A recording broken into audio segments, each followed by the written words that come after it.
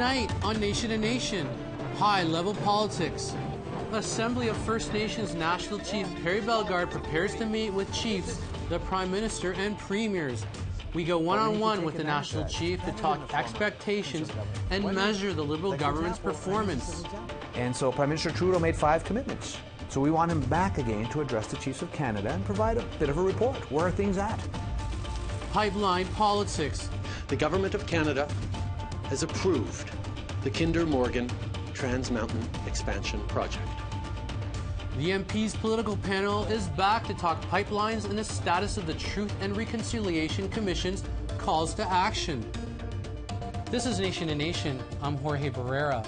It was a big week in Ottawa. The Liberal government announced their approval of the controversial Trans Mountain Pipeline and the end of the Northern Gateway Pipeline. Was this the right choice? And a year in, what has happened to the government's commitment on the Truth and Reconciliation Commission's calls to action? Our MPs panel is here to tackle these issues. Joining us this week is Parliamentary Secretary for Environment and Climate Change, Jonathan Wilkinson, Conservative MP Cathy McLeod, and NDP MP Romeo Saganash. Thanks for being here. Thank you for the invitation. All right, let's start off on the pipeline issue now. The Kinder Morgan Trans Mountain approval. This is the second major project, Site C being the first, where your government, most of the consultation, the bulk of it, was done by the previous government. Yet you came in saying we're going to do things differently, but you know, Kinder Morgan and Site C were all done basically with what the Conservatives had done in consultation. You guys are basically arguing that they did it right. So what exactly have you done new on this file? Well, no, I mean, what we've said is we are going to redo the environmental assessment processes, including those associated with the NEB, and we've launched a panel to actually do that, which will report early next year. But we also said that we were going to actually implement some new processes, and we were not going to make proponents go back to the beginning. And those included an announcement of the interim principles, which was about additional consultation. It was about measuring the greenhouse gas impacts of these projects so that they could be dealt with in the context of Canada's commitment to climate change. And we put those into place. There were additional consultations that were done. There was an additional panel that was put into place with respect to the Trans Mountain Pipeline. And through that process, we gathered the information that went to Cabinet as it considered the decision that it would make. Mm-hmm. But Cathy, I mean, really, though, the heavy lifting had already been done by your government. You know, the Liberals, though, have attacked you guys for not doing enough or not doing it right. You see 2 major projects, Trans Mountain being the latest, done on the back of the work you guys have done. What do you make of how the Liberals have been attacking and their positioning on this? Well, you know, it is interesting because I listened to the Prime Minister and he talked about the one process, the Kinder Morgan being, you know, science-based and the National Energy Board process in place, and he sort of views that as a good rationale for moving forward with that, whereas in actual fact the same process had happened with the one up north, the Northern Gateway, and that was really a political decision that he made there. But you know, the one thing I really want to sort of focus in on, because we hear about the objections to these pipelines, but what we don't hear nearly as frequently is the Aboriginal partnerships.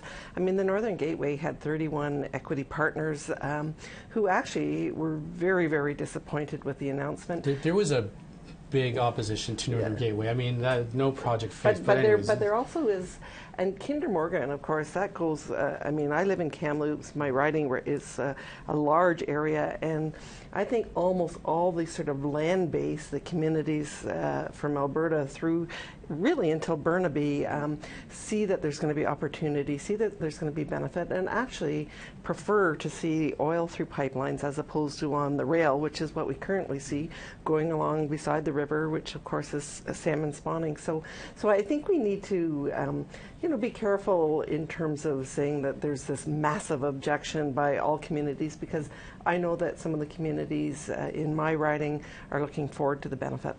Yeah, there's about $300 million worth of mutual benefit agreements. I think that's what Kinder Morgan was talking about that are involved in this. And yeah, a lot of BC First Nations have written letters in support. But I mean, the outpoint for this pipeline is in Tsleil-Waututh Nation territory. They're going to see a 7-fold increase to tanker traffic. Now, one of the ministerial panel that Mr. Wilkinson spoke about, you know, when they released the report, it had a list of questions. One of the questions was, how can the Liberal government square their commitment to UNDRIP with approval of this project, because the community that's going to be most impacted is saying no. and we're not out to consult it. Is there any squaring that, and is Tsleil-Waututh's interest sort of has to be sort of front and center given the biggest impact is there? I think it's an important question. Beyond the environmental aspects, economic aspects, the energy aspects of the project, there's also the legal and constitutional aspects to this project, and those are important. The Supreme Court has already determined on important matters we need the full consent of Aboriginal peoples with these kind of projects. And the Supreme Court doesn't define what important matters were, but may suggest that a pipeline is an important matter. Now, I want to stick with that thread, because are we seeing it in the especially with Tsleil-Waututh? I mean, because they are going to face the biggest impact. Is this a case where Canada's national and economic interest is going to trump, you know, the UNDRIP when it comes to dealing with Indigenous people in these big projects? I mean, well, the Prime Minister made that case. Let's be clear. I mean, as you said yourself, there is no unanimity on this issue with First Nations in British Columbia. There are 39 impact benefit agreements with First Nations along the pipeline. Just give me a second. My riding is North Vancouver. The Tsleil-Waututh actually are in North Vancouver, and so are the Squamish. And so I spend a lot of time with the Tsleil-Waututh and the Squamish. I met with the Tsleil-Waututh yesterday. And certainly the concerns that were expressed by those nations were definitely considered in the context of this decision. There will continue to be work to try to address the concerns that they have going forward. But ultimately, you know, there is no unanimity, and certainly it cannot be the case that every individual nation has a veto. Well, okay. Well, you wanted to jump in on that, Romeo? Well, I think. When I listened during the campaign, the promises that were made to First Nations, renewed relationship based on respect, starting with the implementation of the UN Declaration on the Rights of Indigenous People. They're not talking about a veto. There's a difference, there's a distinction that needs to be made between consent and veto.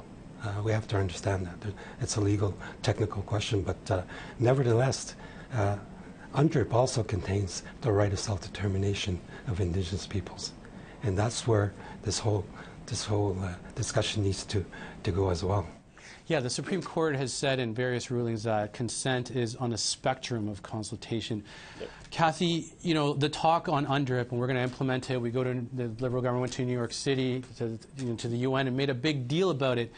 Did that create a misinterpretation or false perception as to how committed do you think this government was to that, or are they realizing what you realize, that you can't, it's unworkable in the case? Their messaging is incredibly mixed. So they go to the United Nations and make a big statement in terms of, you know, implementing unreservedly, and then the language that's come out since, and you know, from the Justice Minister, and it's been very confusing. And really, I think they have to be a lot more clear in terms of having that conversation. What does it mean? Because, you know, I sure don't know. I don't know if my colleagues know. But as I say, the language since that time has been very confusing, I think, for First Nations people. Now, we got a couple of minutes left, and like, I want to stick with UNDRIP, but UNDRIP was one of the UN Declaration on the Rights of Indigenous People, was one of the central sort of calls to action from the TRC, the Truth and Reconciliation Commission. Given that your government has also said we're going to accept all of these, you know, there's been some criticism that not much headway is being done. How do you respond to those criticisms? Well, I would say that there's actually been a lot of progress on 31 of the 45 areas that actually fall within federal jurisdiction. And actually, if you listen to Chief Bellegarde last night on Power Play, he actually said exactly that, which is there's been an enormous amount of progress made, and we're moving in the right direction. The government is fully committed to the implementation of the recommendations of the Truth and Reconciliation Commission. We are working actively. We've made a number of enormous commitments, including $2.6 billion for First Nations education, an overhaul of the child welfare system, which is underway but is going to be a community-led initiative. And we are working through the process, but we remain fully committed to the implementation of the recommendations, and we're working actively with Chief Bellegarde and with communities across the country on that. Kathy, how do you see their progress on this? Again, I think it would be appropriate to say, here's the 94, here's who's responsible for what, because obviously federal jurisdiction isn't, predominant in all of them. What's it mean? What are the implications? And, to me, that's the first piece of work that you need to do, not the sort of haphazard, well, we've done a little bit here and we've done a little bit here. Let's assess the, what are the calls to action? What's the plan around each specific one? And truly, some aren't within jurisdiction. And, I think there's a lot of excellent calls to action. I mean, I don't know that I would have supported all 94. I think there's a couple that perhaps, I think need a broader conversation. Okay. Romeo, what's your take on how they're doing on these calls to action? This new government promised real change. I have yet to see the real or the change. In fact, it's more of the same, because they've adopted now the same language with respect to UNDRIP, the UN Declaration on the Rights of Indigenous Peoples. I was in a debate 2 weeks ago in Winnipeg, and Robert Falconer-Willett now says that, UNDRIP is just an aspirational document. Same language as Mr. Harper used with respect to UNDRIP. So I think the two core calls to action are 43 and 44. Under the heading reconciliation are 43 and 44. And 43 calls on the Government of Canada, the provinces, the territories, and the municipalities to fully adopt and implement the UN Declaration as the basis or framework of reconciliation. They have refused to commit to that so far. Okay, well, that's all the time we have this week. Thank you so much for pinch hitting. And I hope we'll see you again, Romeo. Appreciate you coming by. And Kathy, I guess we'll see you again too. You betcha. All right, thanks so much. Great, thank you. When we return, one-on-one with AFN National Chief Perry Bellegarde. What are his priorities going into the meetings next week with chiefs, the Prime Minister, and premiers?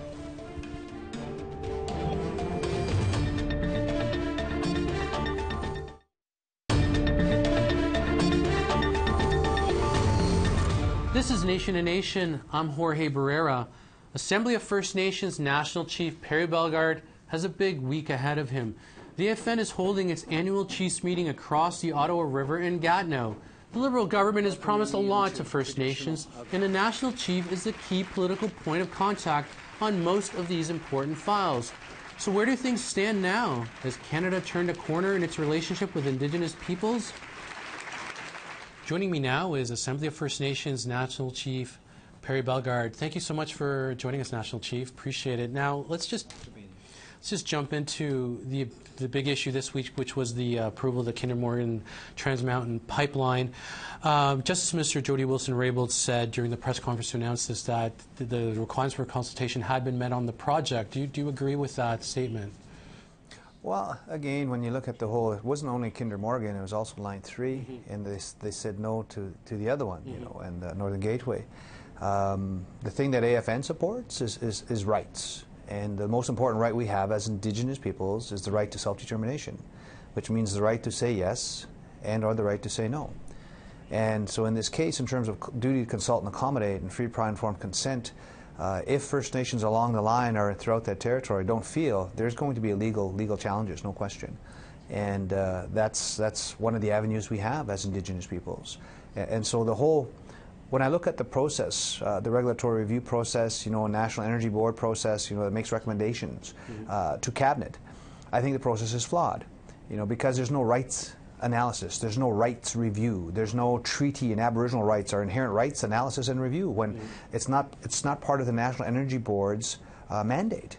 So I think it's not so much the decision that was made, but even how that decision was made. So those are my thoughts on the process so far. So if the process is flawed, then the decision to approve Trans Mountain, do you consider that decision flawed then if it was a result of a flawed process? Oh yeah, the whole decision is flawed. Like for First Nations people, we're on both sides of the coin. Just like the Liberal MPs are, just like Canadians are, always trying to balance the economy and the environment. People need to get that. Canadians need to get that. Government needs to get that. Even our own chiefs and leadership people need to get that. Because we have First Nations chiefs that do support pipelines. We have First Nations chiefs that produce oil and gas. They want to get their resource to market, international markets. So of course they're supporting it. And then we also have, on the other hand, people that say no, no, no to pipelines. And again, we say we have rights, but we have responsibilities to land and water. It's all about finding balance. And so from the AFN's perspective, I as National Chief say we support the right to say yes, the right to say no, the right to self-determination. And we support those First Nations that feel that they have not met that duty to consult in the common. We support them. But we also support those First Nations in their drive to get things balanced, their resources to market. So it's really a fine line. And I've always said this before. The Assembly of First Nations is not a rights and title holder. We're advocates. We push for change in terms of policy and legislation. And that's what we're going to take forward. And so I'm looking forward to our upcoming Chiefs Assembly, to get direction from the Chiefs in Assembly. So, I mean, we had, this Trans Mountain Pipeline and the Site C were two massive projects that have pretty big impact on, certain communities that are affected, West Moberly, and we have Tsleil-Waututh with, but you're saying, but they use the same flawed process. So in terms of how this government executed these two projects, you must be really concerned that, these two big, projects with big impacts are still going ahead with this flawed process. How do you feel about the fact that they just went ahead anyway? Again, our relationship with this government is, depending on what file or what issue you're talking about, it's both good and bad. On some things they've moved, on other things we need to start working more closer together to make sure we get to a proper spot in terms of working collaboratively and cooperatively. So depending on what issue you're talking about, we can say there have been good marks for the Liberal government. In other instances, it's not as good. So the instance of Site C, for example, because we have a resolution from our Chiefs Assembly to support the Treaty 8 First Nations, because that's an example of clean energy. It's hydro. It's very clean, but it's going to impact in a negative way on constitutionally protected rights, Aboriginal rights and treaty rights to hunt, fish, trap, and gather. More importantly, though, it's going to desecrate burial sites. And so again, supporting by resolution, the Chiefs have said, support the Treaty 8 First Nations. And so that's what we're doing. And so on that instance, no, it's a failing grade, no question. So we're doing all we can to try to support the First Nations to slow down and have a sober second look at that whole project. Because you may not need to flood 95 acres. It shouldn't have to be so big. Maybe something smaller, where there's less impact on the land and that beautiful valley that's there. But in both these cases, you have the Liberal government basically supporting the previous Conservative government's efforts on consultation. They're saying, especially on Site C, you look at the court filings in Federal Court of Appeal, they're saying the Conservatives did consult properly on this. So are we actually seeing a difference in approach to the issue of consultation when they're saying, well, the previous government consulted adequately on both these projects? Who makes those determinations on what's adequate consultation? Who makes that decision? We've talked about social license, but we've also talked about Indigenous license. So we've got to be involved every step of the way. And as Indigenous peoples, we're not stakeholders. We're Indigenous peoples with rights and title to land and territory. So we're not stakeholders. There's a different definition. And I've always said we might be 4.5% of Canada's population, but we're not ethnic minorities. We're Indigenous peoples. And we have the right to self-determination. Make these points. We have our own land. We have our own laws. We have our own languages. We have our own identifiable people and our own identifiable forms of government. 5 elements that are reflected worldwide, respected worldwide for that inherent right to be recognized. So self-determination is very key. And so in all these decisions and dialogue on energy, on the environment, on the economy, the message is simple. Involve Indigenous peoples in a very meaningful, substantive way. And you're going to get to that common ground if that space is provided for dialogue. Well, there's going to be space for dialogue next week at the AFN Chiefs Assembly, and you have some First Nations in BC. The Union of BC Indian Chiefs and First Nations are opposed the Kinder Morgan, and you have your own chief for BC, Shane Gottfredson, whose community supports the Kinder Morgan project. So, what's going to how are you going to create that space on the ground, at the Assembly next week when you have such diverse positions on such a massive project? Respectful way, respect everybody's opinion, respect everybody's thought. Everybody is important. Everybody has a chance to speak. Everybody has a chance to voice their opinions. When I ran for National Chief, I was asked the question: how do you create unity amongst the Assembly of First Nations when there's so much diversity? In a simple way, it's through ceremony. It's the simplest way. There's respect, there's listening, there's engagement, and we're not going to always be united on every issue. It's totally unfair for people to expect the Chiefs of Canada to be united on anything. Nobody else is united, so why expect us? We have divergent views. Respect that. You know, that's all that has to happen. We have 3 days coming up. We have a very robust agenda. It's all about respecting inherent rights, Aboriginal rights, and treaty rights, and pushing the Crown to finally engage with us to respect those rights and move towards processes beyond the Indian Act, close the quality of life between Indigenous peoples and non-Indigenous peoples. That's what we're trying to do. So we've created our agenda in such a way that we've got to push this government now, and we have a great opportunity. We have a great relationship, a cooperative relationship, but we need to take advantage of that. It's better than the former Conservative government. When is, like for example, and I use this as an example, we're pushing and asking the Prime Minister to come to our Chiefs Assembly again. When was the last time you had a sitting Prime Minister address the Chiefs of Canada? The only time a sitting Prime Minister addressed was last December. And so Prime Minister Trudeau made 5 commitments. So we want him back again to address the Chiefs of Canada and provide a bit of a report. Where are things at? You know, so last year he made 5 things. Missing and murdered Indigenous women and girls. The inquiry started. We said there would be all 94 calls to action from the Truth and Reconciliation Commission would be honored and implemented. Well, we're going to come back to that because there's one key one, the United Nations Declaration on the Rights of Indigenous Peoples. We need to look at ways for honor to be done, including legislation, so we're going to keep pushing on that. But we need a process and plan and strategy, collaboratively working together for full implementation, because the 94 calls to action is reconciliation, but it doesn't rest with one department. You need the Crown, the entire department engaged. So that's 2. And the National Council for Reconciliation That's and part the of it. Aboriginal Language Commissioner, those things are nowhere on the horizon. Well, not yet. We don't know yet. We still have to keep pushing. So the third thing was a new fiscal relationship with the Crown, moving beyond the 2% funding cap. Is that cap still in place? Because we saw, the core funding is still... It depends who you talk to, right? Like I said, when was the last... What do you think? Well, when was the last time you had $8.4 billion spent on Indigenous peoples? It's a program, but the core... No, $8.4 billion, Jorge. When was the last time any government spent that amount on Indigenous peoples? The answer is never. Never. So, but I'm not doing cartwheels here. But that's not... Because, no, let me finish. The $8.4 billion is not flowing out to our communities. It's not backloading. But people got to get that. $8.4 billion is better than Kelowna. Everybody was rawing about Kelowna. Well, this is better than Kelowna. So obviously something's happening. So people need to embrace that, but then push to make sure that those resources get out to our communities so they have impact. That's another thing. So changing and moving the machinery of government, right? That's 3 things. Then he said education. Well, that's part of the $8.4 billion. And then the big one now, federal law and policy review. So comprehensive claims policies needs overhauling. Specific claims policy needs overhauling. The inherent right to self-government needs overhauling. And the additions to reserve policy needs overhauling because they're all based on termination of rights and title, not recognition. And so we have 5 key areas. Now I've also added on 3 more. Languages. Indigenous language revitalization. The other one, processes to move beyond the Indian Act. And the third one is changing the machinery of government, institutions of government. Okay, I guess we'll see next week how far we're going to get in terms of a plan to see this stuff come to fruition. So, but thank you for coming in. We'll catch up with you again next week, I hope. We'll be right back after this short break.